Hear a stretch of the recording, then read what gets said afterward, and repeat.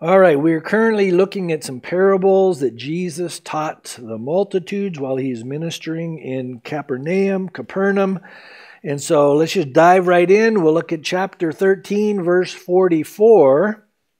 And he gives us this other parable. It says, "Again, the kingdom of heaven is like treasure hidden in a field, which a man found and hid, and for joy over it, he goes and sells all that he has and buys that field."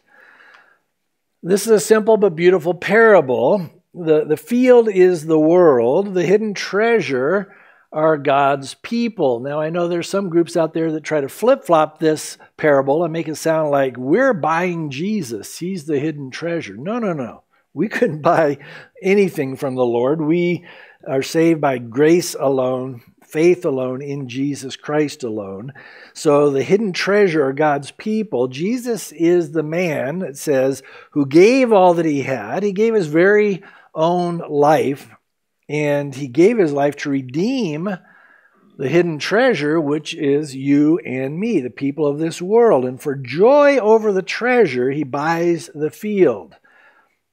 I see a picture of this in Mark chapter 10, verse 45. Look at this verse. It says, "For even the Son of Man did not come to be served, but to serve and to give his life as a ransom for many." So he gave his life to ransom us off that slave market of sin.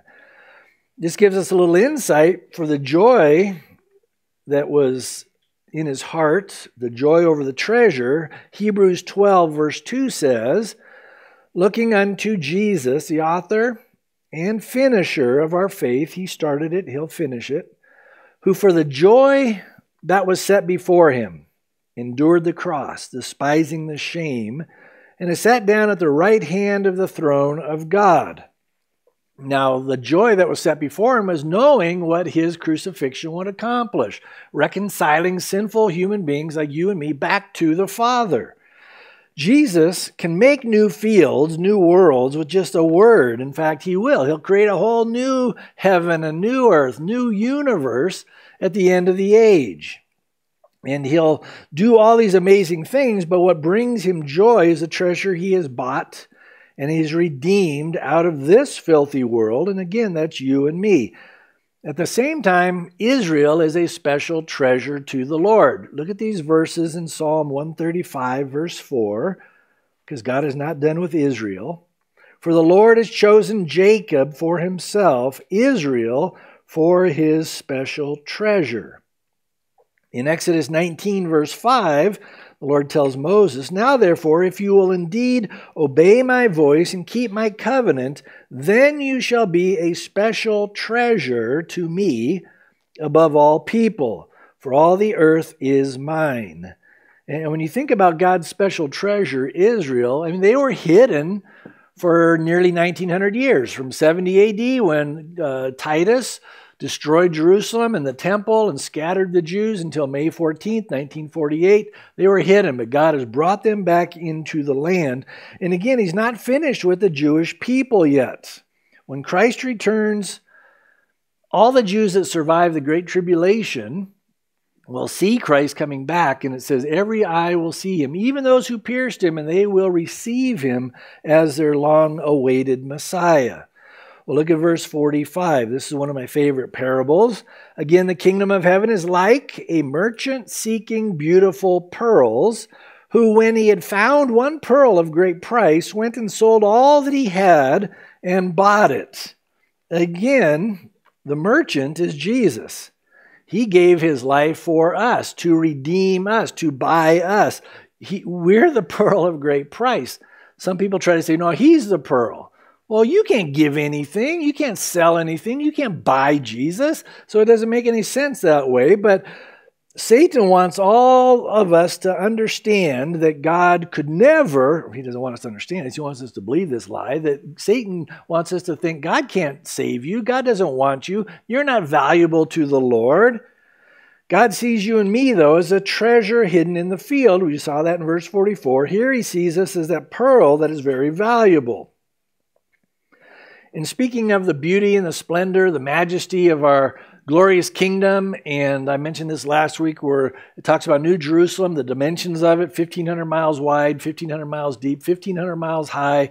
The streets are made of pure gold. The walls are pure jasper, so clear you can see through everything. Jesus, as Aaron mentioned earlier, he's the light. The Lamb of God is the light, and it's just going to be glorious. So Pastor Chuck said this. This is a wonderful observation. Speaking of this, he said, when we see the magnificence of heaven, we will be in awe.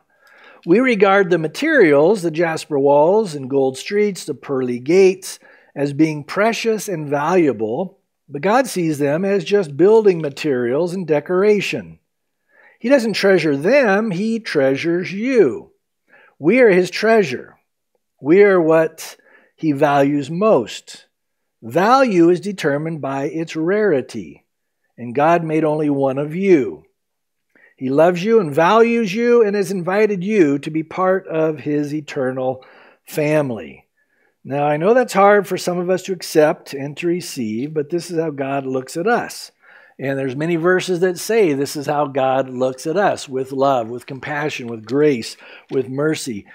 When Paul is praying for the Christians in Ephesus, this is what he says in Ephesians 1:18. He's praying that the eyes of your understanding being enlightened, that you may know what is the hope of His calling, what are the riches of the glory of His inheritance in the saints.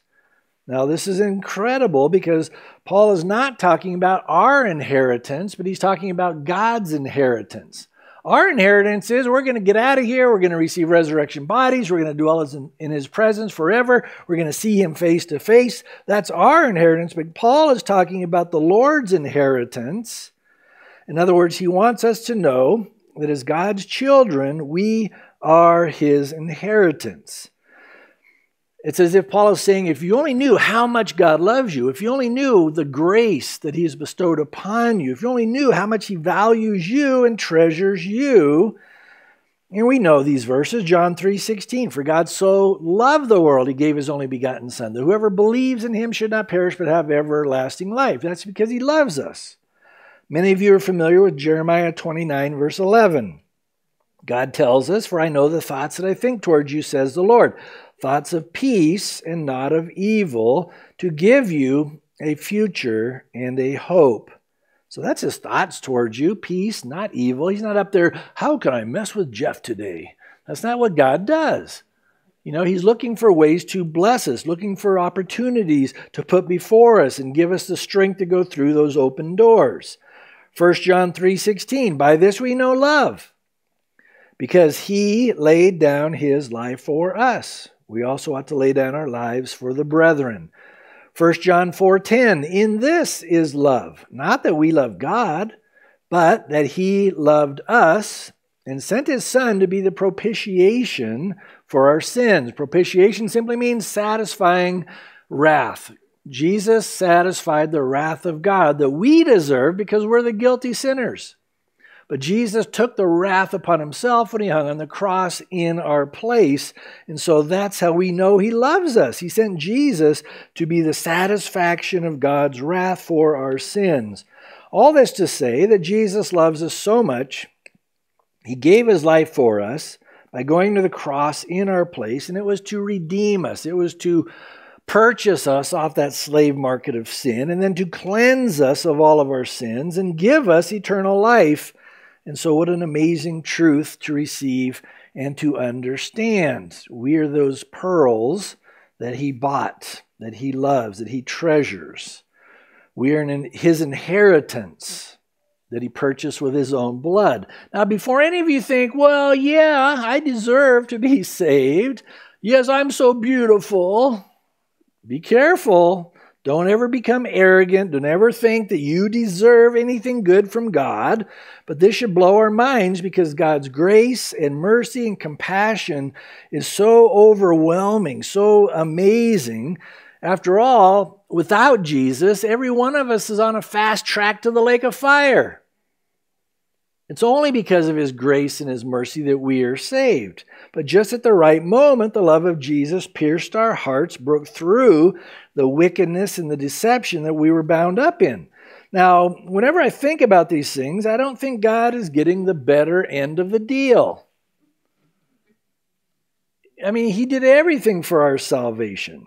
Jesus suffered and died a horrible death. He shed his perfect blood to redeem a sinful man like me. And so often I feel like an irritating little piece of nothing in compared to what God has done.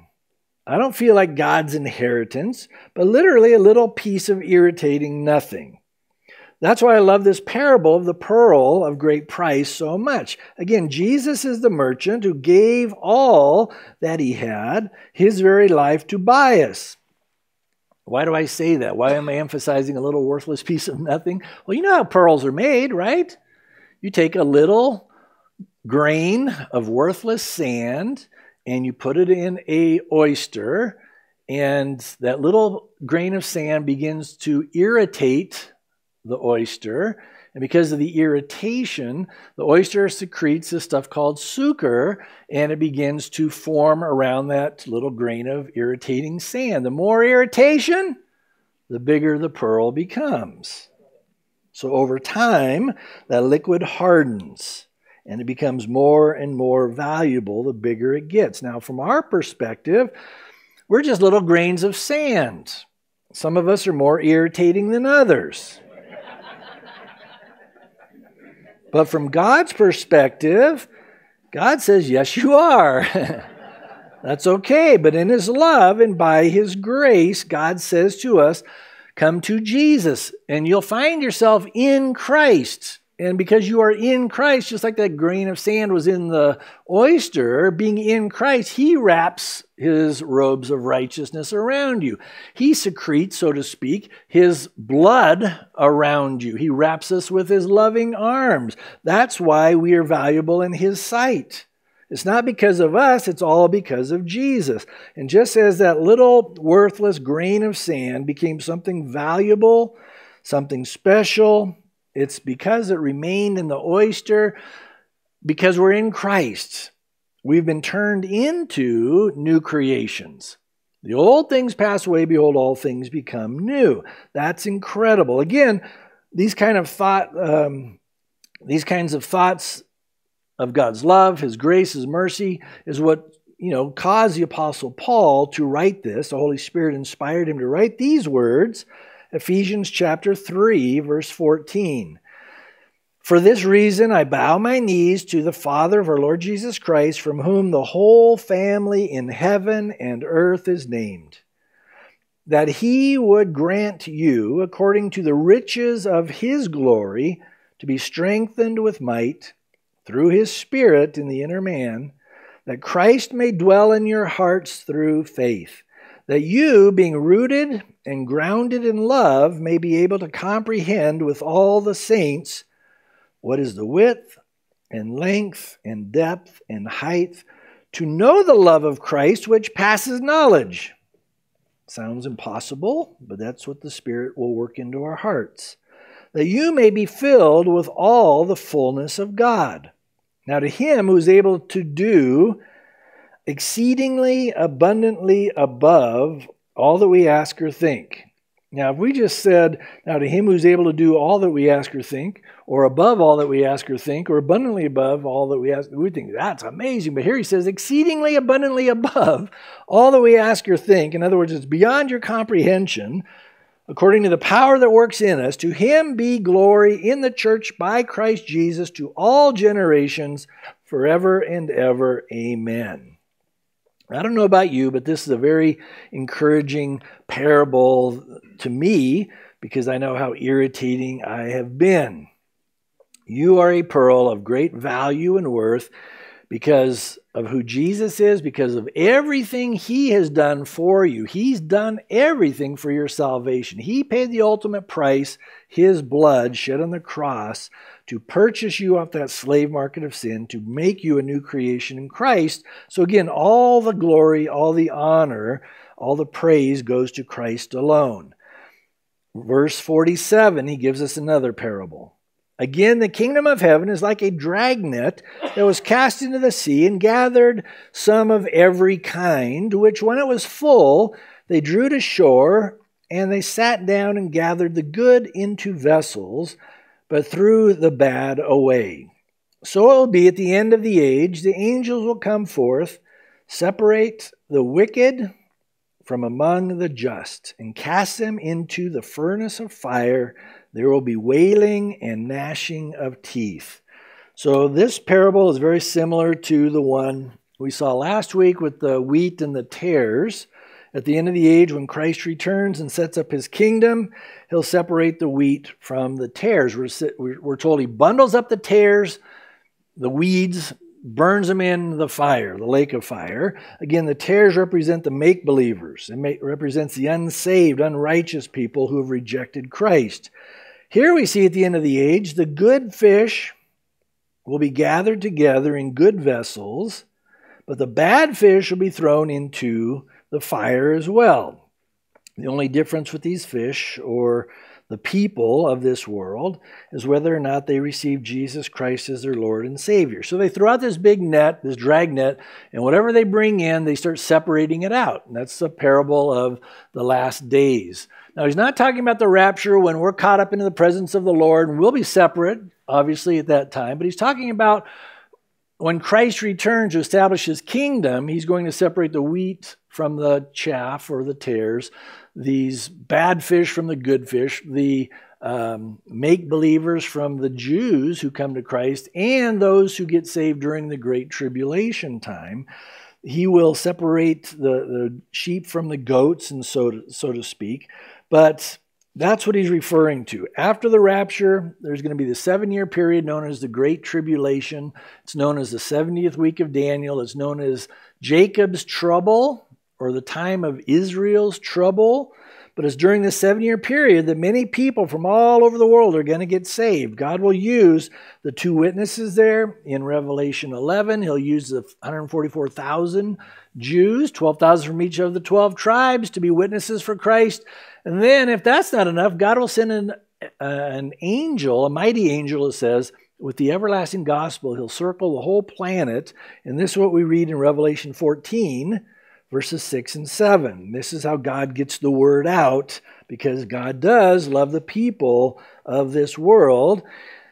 This is what John says. Then I saw another angel flying in the midst of heaven, having the everlasting gospel to preach to those who dwell on the earth, to every nation, tribe, tongue, and people, saying with a loud voice, Fear God and give glory to him, for the hour of his judgment has come.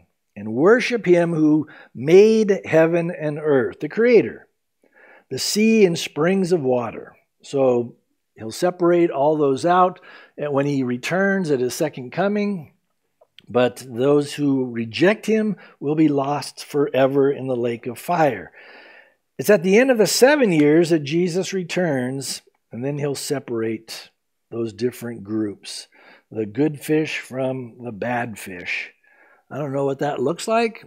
When I go to India with Emily, and he'll be out there and he'll see these people tossing these nets in the rice paddy fields. The water's like this deep. It's all muddy. I said, what are they doing throwing nets? Oh, they're catching fish. It's like, really? Yeah, they're good. It's like, I'm not going to eat those things. I mean, there's little mud sucker fishy things that are in the mud and all that. And it's like, oh, they're really good. It's like, you can eat them. I'm not going to eat them. I still haven't eaten them. It's going to be a cold day in Hades before I eat those things. I don't know. Maybe they taste better burnt. Anyway, God's going to do an amazing work in these last days. But for the second time in this chapter, Jesus says there will be weeping or wailing and gnashing of teeth. In other words, eternal torment awaits all those who reject Jesus Christ as their Lord and Savior. They reject the gospel. Jesus died for your sins. He was buried. He rose again the third day, according to the Scriptures. You say, I don't want him. I don't care what he did on the cross for me. If you die without Jesus, you will experience everlasting torment, weeping or wailing and gnashing of teeth. Jesus uses that phrase 7 times in the New Testament. Well, look at verse 51. Jesus said to them, Have you understood all these things? They said to him, Yes, Lord. Well, I don't know what degree they understood, but they say, Yes, we understand. You're going to cast all those into the lake of fire, and as we saw last week, those who are righteous will shine like the sun in the presence of the Lord. The righteous will shine forth as the sun in the kingdom of God. Verse 52, then he said to them, therefore every scribe instructed concerning the kingdom of heaven is like a householder who brings out of his treasure things new and old. So he's speaking to all the disciples here, and he says all genuine believers, disciples of Jesus, need to be like these scribes. Now, there's definitely two different categories of scribes, because over and over again, when we get to chapter 3, he'll say, you hypocrites to the Pharisees and the scribes. You scribes, you Pharisees, you hypocrites. This is a whole different class of scribes he's referring to. These are biblical scribes. Originally, they were noble men, noble leaders. They were overseeing the spiritual aspects of the kingdom of God. When the Jews came back from Babylon after their 70-year captivity, Ezra was the chief scribe. He was a priest, and he was overseeing these scribes, and they were very important at that time in Israel's history. Ezra trained these scribes to preserve the Word of God, to study the Word of God, and then to pass out the Word of God, just to share it with the next generation as they taught the people how to apply the Word to their own lives. And that's how Jesus is using this term in this parable. Like the original scribes, we should all study the Scriptures and preserve the Scriptures and pass it on to the next generation. That's what we do here. At the same time, we should be encouraging people, okay, you got the Word, be in the Word, study it, and then apply God's Word to your everyday life. Because God's Word is the ultimate treasure for us. We dig into the Word of God. We find what God has for us. We know who Jesus Christ is only because we have the Word of God, not because of some TV show or movie. You know who Jesus is by the very Word of God. Some see this as a reference to the Old and New Covenant when he says it brings forth things new and old, and I think that could be the case. That's why Paul says in 2 Timothy 3:16 and 17, all Scripture is given by inspiration of God and is profitable for doctrine, that's teaching, for reproof, for correction, for instruction in righteousness, that the man of God may be complete, thoroughly equipped for every good work. It's in the book of Nehemiah that we see Ezra the priest putting this very thing into practice. And this is actually an outline that Pastor Chuck used many years ago, how we teach verse by verse expository teaching. This is where it comes from. Nehemiah chapter 8, starting in verse 8. So it says, and by the way, so it tells us before this that they built this big wooden platform, and Ezra gets on it, and then he begins to expound the Scriptures to the people. And there's about 50,000 Jews there around the Temple Mount, and so they are, he's speaking, and they've got these other scribes and Levites. They pass it on to those around them. They just keep spreading it out till everybody hears the Word of God. So this is what it says. They read distinctly from the book, that's God's Word, in the law of God, and they gave the sense, in other words, this is what it means, and helped them to understand the reading. Again, that's what expository teaching is. And Nehemiah, who is the governor, Ezra, the priest and scribe, and the Levites who taught the people, said to all the people, this day is holy to the Lord your God. Do not mourn nor weep. Because as Ezra is expounding on the Word of God, they're bawling, they're crying, they're weeping because they know they were in captivity for 70 years because they broke God's law. They disobeyed the Lord. Now they're hearing from the Word of God probably for the first time, many of them in many, many years, and that's just breaking their hearts. So they're weeping. It says, for all the people wept when they heard the words of the law. Then he said to them, go your way, eat the fat, drink the sweet, and send portions to those for whom nothing is prepared. For this day is holy to our Lord. Do not sorrow And we know this part of the verse, for the joy of the Lord is your strength. In other words, there's great joy when you've been convicted by the Word of God. The Holy Spirit takes the Word and convicts us wherever we're blowing it, wherever we've done wrong, and we just surrender it to the Lord, and then there's great joy knowing that you are cleansed by the Spirit of God, by the blood of Jesus. So the Levites quieted all the people, saying, be still, for the day is holy. Do not be grieved. And all the people went their way to eat and drink, to send portions and rejoice greatly, because they understood the words that were declared to them. So that's a good example of how the scribes should be. They were instructed concerning the kingdom of heaven, verse 52. It's like a householder who brings out his treasure, things new and old, using the whole Bible for blessing others, encouraging them, training them. From Genesis to Revelation, period, is the Word of God. There's no other books you can say, oh yeah, this is inspired by the Lord. No, it's Genesis to Revelation, period. Verse 53. Now it came to pass when Jesus had finished these parables that he departed from there. When he had come to his own country, he taught them in their synagogue, so that they were astounded and said, where did this man get this wisdom and these mighty works? So here we see Jesus. He's leaving Capernaum. He's traveling about 25, 26 miles to Nazareth, his hometown. That's what it's referring to here. Nazareth is where Jesus began his earthly ministry. After he was tempted for 40 days in the wilderness, after being baptized, then he goes to Nazareth. He goes into this same synagogue in Nazareth, and it tells us that they handed him a scroll of Isaiah. So they didn't have a book like we do. They were scrolls, and so they were all round up, and you'd have to spin them like this to find. They didn't have chapters and verses, so he's going to Isaiah 61. It's going to take a while. So he gets to Isaiah 61, verses 1 and 2, and he finds the place where it says it's written of him. And this is what we read. This is what he quotes in Luke chapter 4. And this was written 700 years earlier, Luke 4:18. Jesus reads this. The Spirit of the Lord is upon me. This is speaking of the Messiah, Jesus, because he has anointed me to preach the gospel to the poor.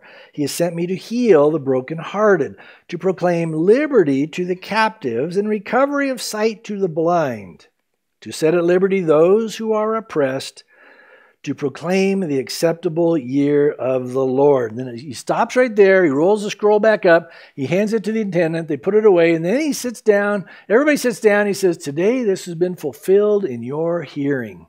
And they're just like, whoa, who is this guy? Well, he's claiming, I'm the Messiah. I'm the one that Isaiah was talking about. This has been fulfilled in your hearing. I'm doing these things. And so, what do we read in Luke 4? It goes on to tell us, they got mad at Jesus. And they drag him out to, there's a cliff. If you've been over there, there's a cliff outside of Nazareth, and it goes down a few hundred feet, and they're going to throw him off the edge of the cliff because he's claiming to be the Jewish Messiah, which he was. They didn't want to hear it. And so it says he miraculously just passed through their midst, and he goes on. And now we're about a year later, he goes back to Nazareth. You'd think by now they'd be all excited to welcome him home. Oh, here's our hometown boy made good. You know, he's been healing the sick, casting out demons, cleansing lepers, restoring eyes that are blind, raising people from the dead. That's pretty good. You'd think they'd say, welcome home. You are the Messiah. But no, that's not what they do. As we just saw in verse 54, they're still questioning him. Where did this man get this wisdom and these mighty works? So they're still skeptical. So verse 55, is this not the carpenter's son? Is not his mother called Mary? And his brothers, James, Joseph, Simon, and Judas, and his sisters, are they not all with us? Don't they still live here in Nazareth?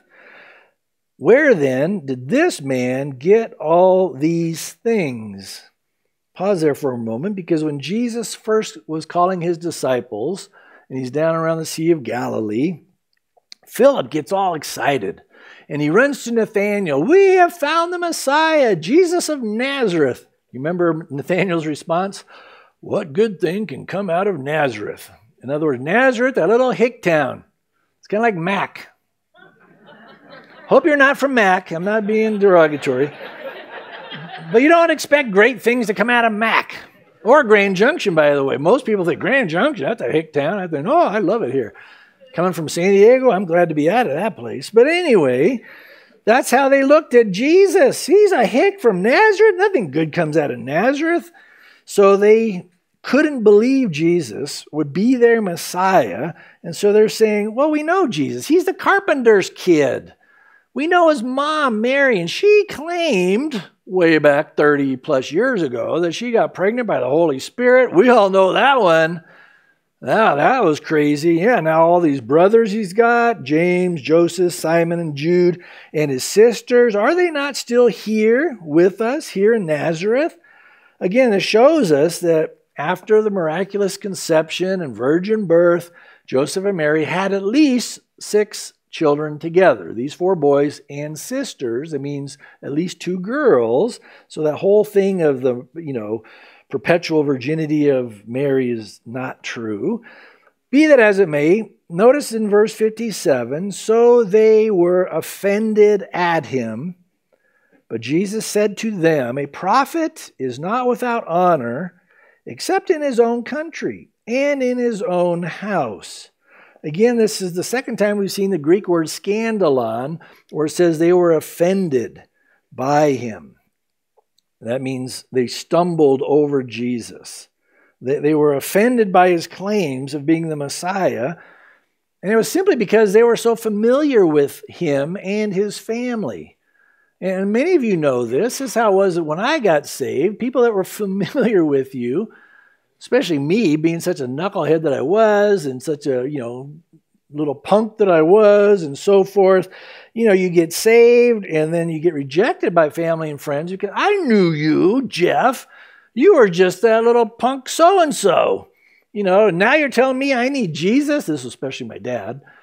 I don't need Jesus. What are you talking about? I knew you when you were. And it's like, okay, prophet is not without honor except in his own home, his own hometown. And that's kind of what Jesus is saying here. Now, I can understand why people would say that about me, because I was a jerk and a knucklehead. But Jesus? How could you say that about him? He was perfect in every way. He never sinned. He never stole anything. He never blamed anybody for anything. He was sinless. Now, I know that for many of you, you've experienced things like this after you got saved. A lot of people have a hard time forgiving. A lot of people have a hard time forgetting some of the bad things you may have done, things that I have done. But praise the Lord that Jesus is ready, willing, and able to forgive anybody of anything that they have ever done. Praise the Lord for that. This is why verses like 2 Corinthians 5:17 are so important. We need to hold on to this. Therefore, if anyone, that means anyone. I'm a Greek scholar. Anyone here means anyone. You're like, so? That means anybody. No matter what you've done, if anyone is in Christ, he is a new creation. Old things have passed away. Behold, all things have become new. So it doesn't matter what you've done in the past. Jesus can cleanse, forgive, and restore, and heal, and use you for God's glory. So don't let the enemy hold you down. Again, yeah, we're that little irritating grain of sand, worthless, nothing, but in Christ we're a new creation. In Christ he can do amazing things. So look at verse 58. Now he did not do many mighty works there because of their unbelief. He could have done a lot of miracles there, but he didn't. He chose not to because their hearts were so hard towards him. So when Jesus leaves Nazareth after this, he'll never go back. They blew it, you might say. He won't return. And it's still true in many ways. Jesus will not stay around a place or a person that does not want him. He'll leave. Now, it's interesting, though, because he still loves people. no matter what they've done, no matter how hard-hearted they are. You've heard me say it for years. I mean, before I got saved, I heard the gospel at least 25 times. And I would cuss them out. I would tell them, take a hike. I don't want to hear it anymore. I was kicking against the goads. And I would say, I don't want, get out of here. I'll punch you out. I mean, I was mean. And you're like, oh, Pastor Jeff, you were never that way. My mom used to say that. And I was like, Mom, come on. I'd punch her out if I could. You know, I mean, I was that kind of a jerk. You know, I mean, I never did. But I mean, it's just crazy. You're like, whoa, wait, be careful. Don't cross that line. But we all have done things that we like, man, I can't believe I did those things, but God still loves us. Here's a great example. The church of Laodicea in Revelation 3. They didn't love Jesus. Jesus says, I'm about to vomit you out of my mouth. You're not hot. You're not cold. What do we find Jesus doing? He's outside the church. They're trying to do church their way. God says, no, you got to do church my way. And they didn't want to. But he didn't just abandon them for good. He's still on the outside, gently knocking on the door. That's where we find him. Patiently standing outside the church, still knocking. This is what he says to those who no longer want him around. Revelation 3:20. You've heard this verse. Behold, I stand at the door and knock. If anyone hears my voice and opens the door, I will come into him and dine with him and he with me. So he's not just talking about the church of Laodicea. If anyone will open the door, that means anyone singular will open the door, I will come in. I'll dine with him. The word dine simply means to have fellowship with. I'll eat with you. Now, in that culture, to eat with somebody meant you were in fellowship with them. They would not eat with somebody they didn't like. The Jews said, well, how can you, Jesus, eat with these sinners and tax collectors? Because I love them. He wants to fellowship. So if anyone will open the door, doesn't matter what you've done, how wicked you've been, you open the door, he says, I will come into him and dine with him and he with me. Again, it doesn't matter how many sins you've committed. Jesus loves you and he can forgive you and he can give you eternal life. And that's how amazing God's grace is to anyone who will come to Jesus by faith. He can save and forgive the worst of sinners. I think a lot of us are going to be shocked when we get to heaven and see who's there. Whoa, you made it? And we'll probably be shocked by who's not there. Well, what about so-and-so? They seem to be so nice. They weren't saved. But often we'll think, well, there's no way Jesus will ever save that person. What's truly amazing, though, to me is that Jesus is willing to save anybody. He saved me. He can save you. When I think of people that God got a hold of and radically saved, and after knowing how he saved a wretch like me, I'm always drawn to the testimony of a man named Saul of Tarsus. You've heard of Saul of Tarsus. He was mean. He was nasty. He was having Christians put to death. Why? Because they were following the Messiah, the risen Lord and Savior. And for that, Saul tried to destroy them. Guess what happened to Saul? Well, he was walking down the road to Damascus, and he was going with official papers in hand to go arrest these wayward Jews who were following, in his mind, a false Messiah, Jesus. And I'm going to bring them back. And if I have to beat them, if I have to break up their families, and he talks about this is what he did. If I have to put them in prison, and he did. If I have to put them to death, and he says he did, I'll do those things because they're following a false Messiah. That's how zealous he was for what he thought was God. So on that road to Damascus, Jesus, the risen Savior from heaven, says, Saul, Saul, why are you persecuting me? Well, who are you, Lord? I am Jesus, whom you are persecuting. It's hard for you to kick against the goads. And from that moment, Saul of Tarsus surrendered his life to the risen Savior, and he got saved. Later on, he'd become known as the Apostle Paul. And Paul knew from that moment on that if Jesus could save a brutal, angry, rebellious man like him, he was like a terrorist. Not much different between Paul and any other terrorist we read about. They hate you because of whatever, and he's going to destroy you if you don't change. That was Paul's mindset. In fact, wherever Paul went, he would not hesitate to tell other people about the love and grace and power of Jesus to forgive and save and change the most wicked people imaginable, including himself. One of my favorite sections of Scripture, I'll close with this, is in 1 Timothy 1, starting in verse 12. He's writing this just before he has his head cut off. He's in prison in Rome, and he's writing this to his beloved son Timothy, his son in the faith. He says, I thank Christ Jesus our Lord, who has enabled me, because he counted me faithful, putting me into ministry, although I was formerly, and a lot of us can put whatever words we want in here. Paul says, I was formerly a blasphemer, a persecutor, and an insolent man. That means a violent, arrogant man. But I obtained mercy because I did it ignorantly in unbelief. I didn't know what I was doing. I was out of my mind. And the grace of our Lord was exceedingly abundant with faith and love, which are in Christ Jesus. This is a faithful saying and worthy of all acceptance, that Christ Jesus came into the world to save sinners. That's why we celebrate this time of year. And then Paul says, of whom I am chief. So you want to say, oh, I'm a bad sinner. He's like, no, you don't have anything on me. I'm the chief sinner.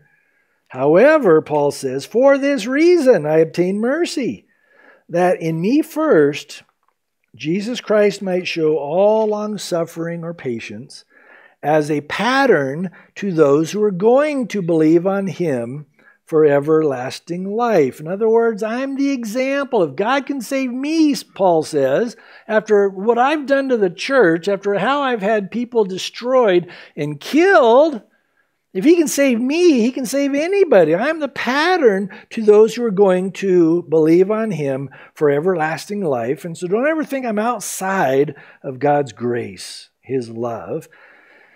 Now to the King, eternal, immortal, invisible, to God who alone is wise, be honor and glory forever and ever. Amen. And so God showed love and mercy, and he showered Saul of Tarsus with grace and forgiveness, so that no one would ever feel like they are outside the reach of his love. So you might think, well, I did this and I did that and I was so horrible. How could God forgive somebody like me? Because God can. And he demonstrated his own love toward us. Let me close with this verse, Romans 5:8.